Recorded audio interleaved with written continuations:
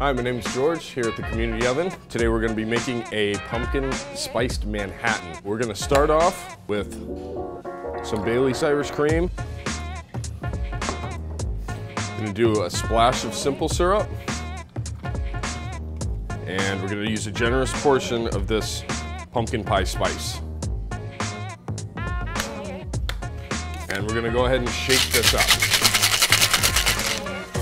After you got this all combined, we're going to go ahead and add our Jim Beam vanilla. And this one we're not going to shake. We're just going to stir it around a little bit. Crack the egg. Do just a little bit of whipped cream right here on the side. And garnish it with just a little bit more of that pumpkin pie spice. And there you have your pumpkin spiced Manhattan that will be featured here at the Community Oven this coming fall.